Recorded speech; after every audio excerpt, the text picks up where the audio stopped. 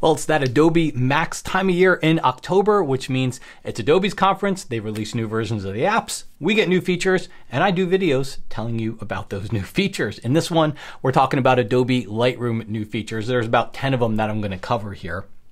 But remember, we're not talking about Lightroom Classic. I did another video for Lightroom Classic. This is Adobe Lightroom. You can check on your tablet and phone. Some of the features will make their way over there. Some of them won't, but you can always check to see which ones do. But I'm talking specifically here about the desktop version. When you go to your Adobe Updater, you're going to be looking for Lightroom version 9 or above. Okay, right. If you're doing it right away, it's just going to be version 9, but you know, they release these little 9 dot whatevers as time goes on here. So you're looking for version 9 or above. It will replace your previous version. Okay, you don't have, it's not Lightroom Classic. We don't have to worry about all that catalog crap that gets put all over the place and upgraded and all that stuff. It's just, you open it up, it's the same program you had, it gets rid of the old one, puts the new one there. You don't have to worry about anything. Okay. Also, one thing I always say about these videos is if you don't see your update, if you're having trouble getting your update, if it's not working on your system, the comments are never the place to ask because I'm not Adobe. You got to go to Adobe if you've got any questions about upgrading, but I can tell you about the new features. Let's get started. Now we're going to go into edit mode and take a look at really first one of my favorite features, which is a variance adjustment. Okay, so notice, see how this photo has a darker blue here and it tends to get lighter here and lighter here. That can be it can call attention to itself in a photo, and in real life we don't see it as much, but certain wide angle lenses and filters, it can even make it worse. And I've battled this problem for years in landscapes. Well, Adobe introduced a variance slider. So you'd go under color, you go down to point color, which isn't new. You essentially point color, and this is the way you should be adjusting color in your photos. This is the modern color adjustment aside from white balance. But you click on a color here, it makes a selection of that color, and you see all these adjustments below it. Variance is new. You drag it to the left, it smooths out the transition in the colors. You drag it to the right, it actually makes it worse, okay? Which you might want it to be more contrasty for, like, fall colors can help. But for skies, I don't want it to be worse. I actually want it to be a smoother transition. Portrait photographers love this on faces where people might have rosy cheeks or something like that to smooth out the skin tones. But I want to give you 2 tips, okay? Tip number 1 is don't do it here. Tip number 1 is go to your masking tools, select, for example here, a sky mask, make a mask of it, then go down to color, then go down to your point color, do the same thing, click on that color, but now do your variance adjustment on that mask. So now I've smoothed out the transition of those blues so it just looks smoother across. I don't have that dark blue circle in the middle. Tip number 2 is if you want to do other things to your sky, I got this one from my buddy Brian Matias, who talked to an Adobe engineer, create a new mask for it. Again, go back here to sky. Even if you're going to do more point color stuff, click on there, and let's say I wanted to make the sky brighter or darker. Do it on another mask. Essentially, let that variance adjustment live on its own mask. All right.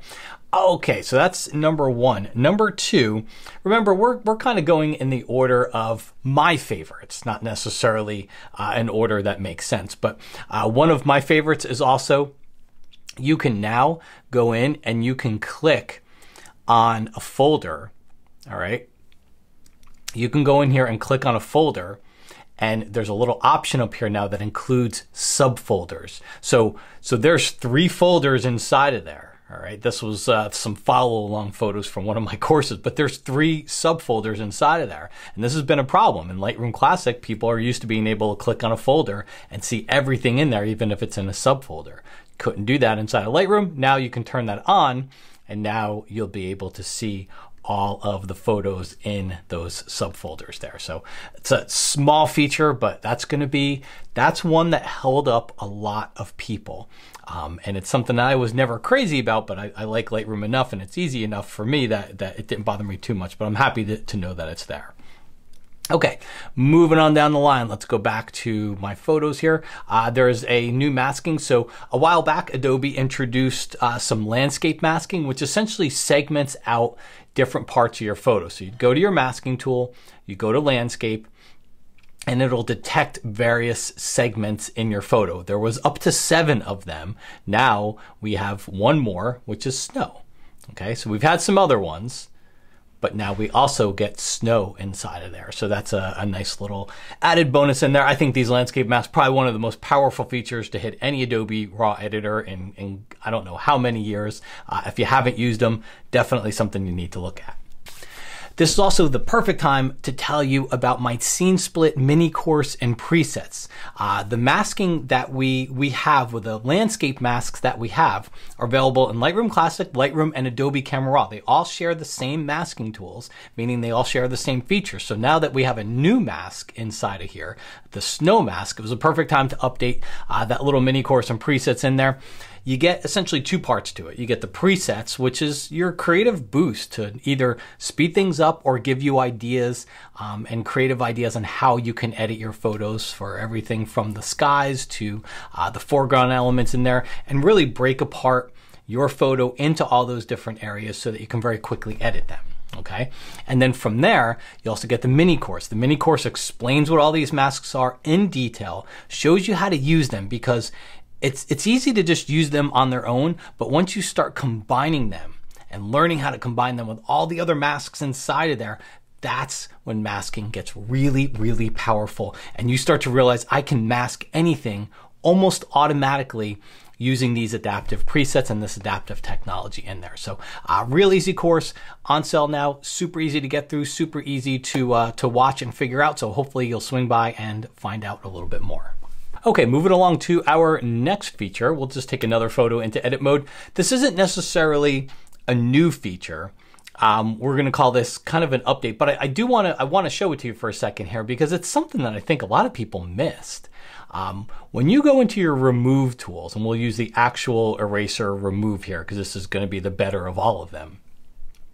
There's a little checkbox down here called Detect Objects. So that's been there for a while. You click on it, and when you go in and paint, it'll go, and you paint with that, it'll go in there and it'll actually detect the object that you're painting over and kind of snap to the edges a little bit better than if you had just used the brush to paint over it without any rhyme or reason to it, okay? So once that's done, you'll see in a second here, it kind of tries to detect the object. The difference, what's happened here, is now when we go in there, see under Detect Objects, it will also, if I were to go try to do this boat and only select the boat, it'll go in there and it'll do a nice job of grabbing the reflection or the shadow. Okay, and that's not the way that it used to work. Now, if you don't want it to do that, you still have your add and subtract buttons down here where you can add and subtract from there before you go ahead and click your remove button. So again, it's the feature's been there, it's just updated technology, if you will. All right, moving on to another one here. In the same area under the remove tool, you will see that there is a dust section down here. So you would just go ahead, there's no settings for it. You just go ahead and click apply, and it goes in there and it finds the dust in your photo, which you could see there's a lot of spots in here. So it would take me a little bit of time to go in here and try to find all of these. So it's nice to have the ability to have it done automatically. So I can see that's before and that's after. All right, I'm gonna cover this one next because I have to. It's not something that really interests me that much, but I do understand that it'll interest other people, and that is assisted culling. This is the one that Adobe's really proud of. This is what would be considered the big feature. And I do think it'll get better to the point where I might use it, but right now it's just not anything that it's really meant for portrait and event photographers. It's just not something that I would do here. But what we would do is we would go find a folder. So I'll go in here and I'll just click on a folder here, as I've got a whole bunch of hummingbirds. And so we find a folder, and then you'll notice at the top in local, and this is also in cloud. In fact, in cloud, you're probably going to get some more features with it. But we go ahead and we open up assisted culling, and we'll go in there. You'll see that you can cull based on subject focus, based on eye focus, based on eyes open. You can reject based on a few different areas here. You can choose to view the selects, the rejects, or all of them, and then how you want to organize those results once it does it, okay? So this takes some time. That's the one thing to understand, is once I go in here and choose some settings to work on with this, it's gonna take some time depending on how many photos are in a folder. So if you've got 1,000 photos in there, expect it to take a little bit, okay? If you've got 30 or 40, it's not going to take that much time, but it will go through and it'll automatically put little check boxes and little X's next to what it considers selects and rejects based on the criteria. This isn't something I think a lot of people are thinking, oh, wildlife photographers, yeah, maybe we'll get there. We're not there yet. This is really meant more for people, but I do see an advantage to this as it tends to grow. And as we get more features in it, maybe we'll be able to do it. Personally, there's an X factor to picking the best photo. So yeah, get rid of all just bad exposures. I shot a picture of my foot. I'm fine with that. But overall, I don't know how much I'm going to trust it to pick my best wildlife or landscape photo, but it's a move in the right direction. Okay. And if you go into the cloud area and you go down here to assisted culling, you'll actually also see when we get down here, you'll see that there's a cull and there's a stack option inside of there. So auto stacking essentially lets you stack by time or visual similarity. So I'll choose visual similarity, and you can see here as I move it to the right hand side, it's got to go in here and analyze the photos first. But you can see like 3 owls down here.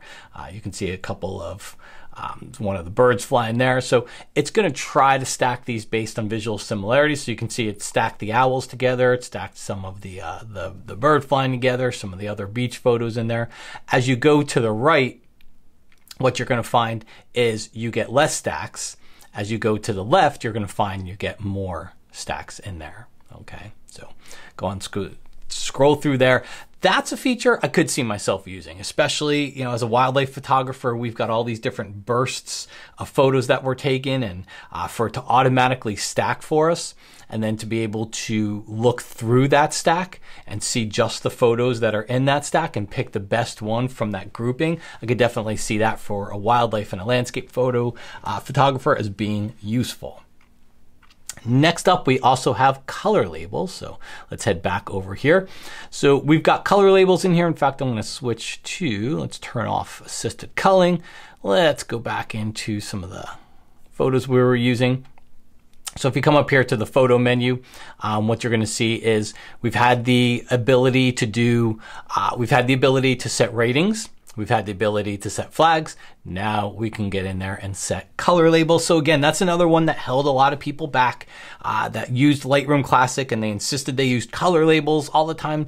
That's one that held a lot of people back. So now we get another one of those classic features inside of here. Now, another one of those Lightroom Classic features that people have wanted in Lightroom for a while would be batch renaming. Okay, so you can see here I've got 4 photos selected. I'll just press Command or Control A, select all 4. I'm going to go down to the little eye icon, information icon down here in the bottom right. It's going to show all my metadata for the photos. And of course, they're all going to be mixed because I have 4 photos selected. But if you look under file name, there's a little pencil icon. So we've always been able to rename a file. But now if we click that pencil icon, when we have all 4 of those photos selected, or it could be 400 if you wanted to, you'll see that you've got your naming templates, and you see that you can start to do some custom naming here. So you can batch rename all of those photos all at once. And then the last thing would be under your presets, there are some new presets inside of here. Let's go down there too. There are some new adaptive landscape presets. Give them a try. Love you, Adobe. Never been really good at creating presets, but might be something in there that works for one of your photos. Well, hopefully you enjoyed this quick little recap about what's new inside of the latest version of Lightroom. Chances are, if you're watching this, you're probably a Photoshop user. So if you're interested, I did another video on some of the new features in Photoshop and Adobe Camera Raw, so that'd be a great place to go to next.